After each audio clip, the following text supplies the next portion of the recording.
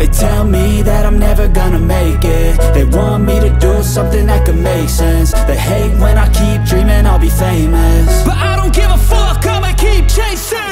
I got all this potential that's deep inside of me, but they hate when you're successful cause they try to be. They sit there being judgmental because you're trying things, and they just want you to settle and do the right thing. So get a good job, don't slack off. Wake up every morning, make a good impression on your boss. Don't do anything that I wouldn't do, and when you're making money, make sure you don't spend it too soon.